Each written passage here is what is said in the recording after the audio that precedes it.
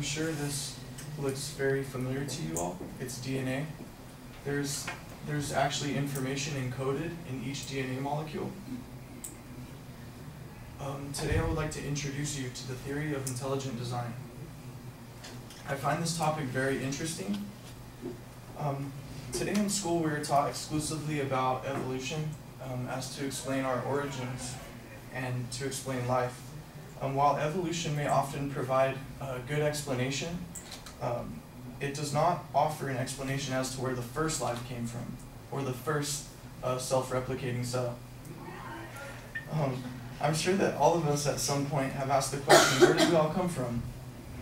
The intelligent design theory seeks to give an answer to that question. Today I'll discuss what exactly the intelligent design theory is. Sometimes I'll refer to it as ID, so I don't have to keep saying intelligent design over and over again. So today I'll discuss what exactly the ID theory is, what exactly the theory of evolution is, and I will also talk about the information that is encoded within the DNA molecule and what the proponents to ID are saying about it. First, I would like to define ID for you, or intelligent design, and I would like to provide you with a few examples to help you gain a better understanding. Stephen Meyer, a PhD graduate from Cambridge University in the history and philosophy of science and founder of the intelligent design movement, defines it as the idea that there are certain features of living systems that are best explained by an intelligent cause rather than by an undirected process. In his book Signature in the Cell, he states that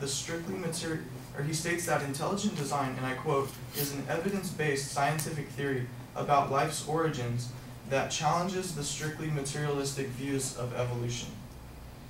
ID holds the view that life is not here by a misguided evolutionary accident, but instead was put here by a designer. By the term designer, I mean God or an intelligent agent that is capable of putting together the building blocks for life. And I'll give more examples on that later.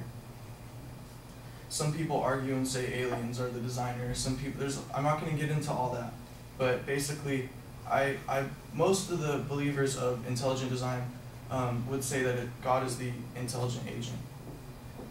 Meyer argues in a documentary entitled God and Evolution that in order to explain the first life, you have to first explain the origin of the information necessary to produce a living cell.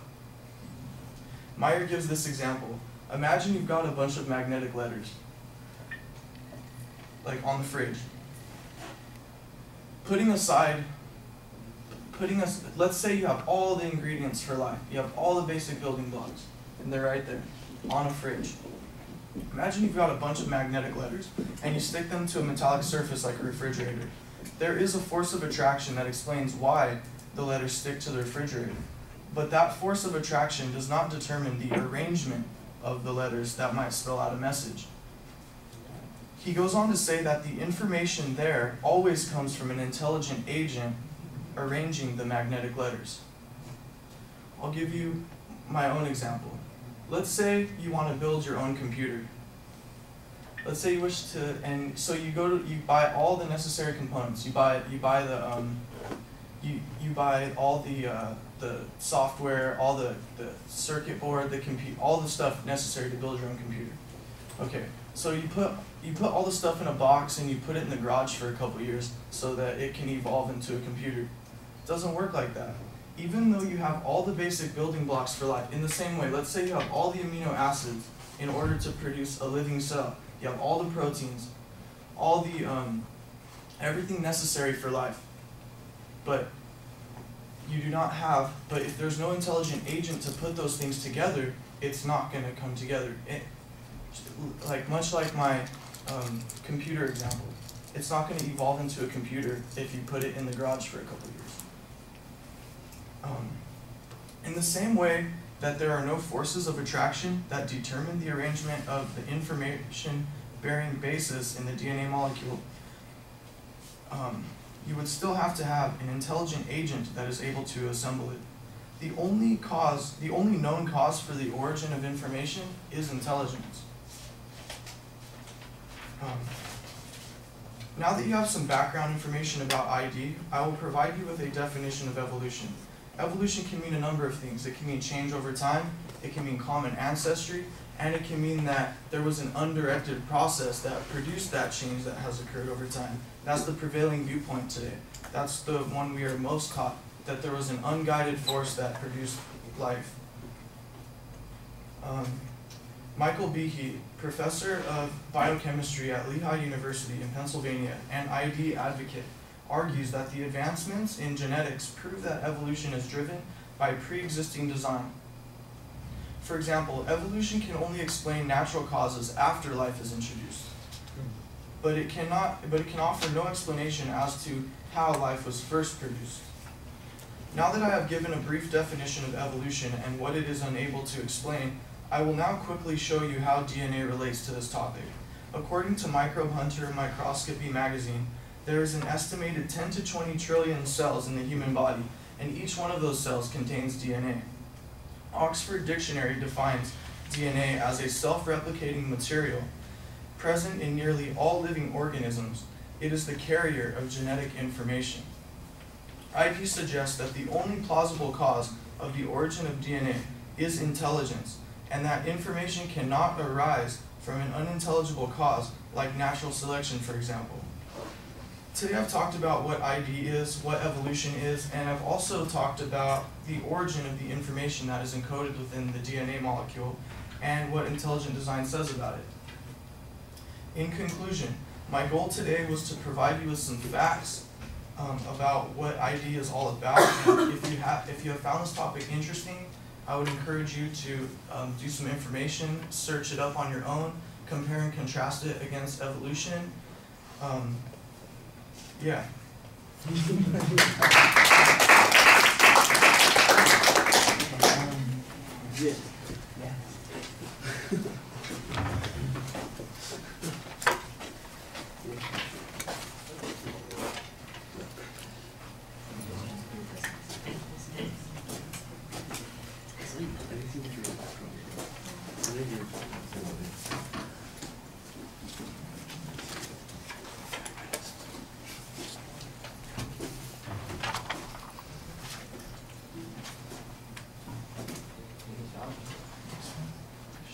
All right, Naveen, what did you think?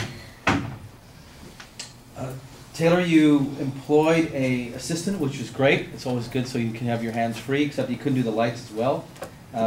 The central idea was intelligent design, which I think was a complex piece for me. I think you made some assumptions that maybe this is true. You said evolution is the prevailing viewpoint. I didn't know that. And I didn't know what that molecule was till you told me. So you said, I think everyone knows what this is. So don't assume, just teach us, because it's complex. So you brought a lot of complex information to us. I think the area to improve is to simplify more. I was a little bit thrown as what you were standing for. I know you were giving information, so left me confused. It was strong that you told us to do some more research, which I really appreciated. I liked the photos. They were great visuals. Gave that. I think it was interesting that you quoted both a source from Cambridge and Oxford. That's like quoting Harvard versus Yale, USC versus UCLA. So you showed both sides, evolution. So there's a little bit of artistry in that. I don't know if it's intentional or not. I enjoyed it. I did immediately before you said look it up. After I want to look up into this, what this is about, because it has spurred my interest, which is what your goal was.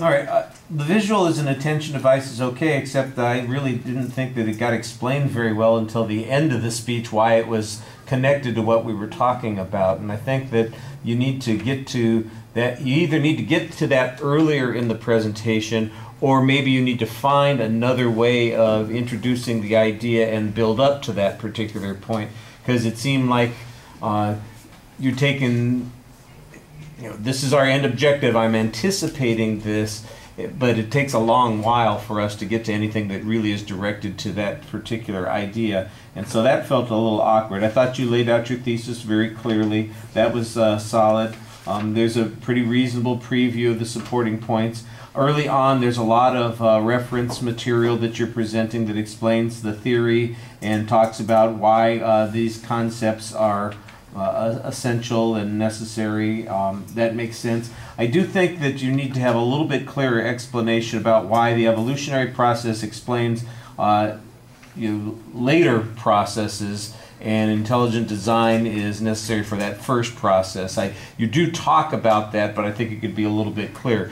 The illustration that you have with the letters, I like the idea of that. That's a pretty simple metaphor that you're creating here. And I think that's good, but I also think that there needs to be more than that to talk about this concept. It's a reduction in thinking that says, we're going back to a particular point, and this is like a starting point, and there has to be something that was involved at that point. And I like the fact that you didn't try to turn it into, we're not going to talk about whether it's aliens or God or any of those kinds of things. We're just saying, here's the essence of what the theory is, and I thought that that was probably a good strategy for going at that.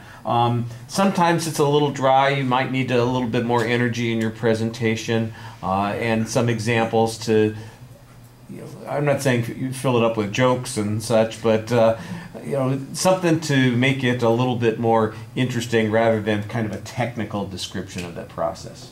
All right, thank you.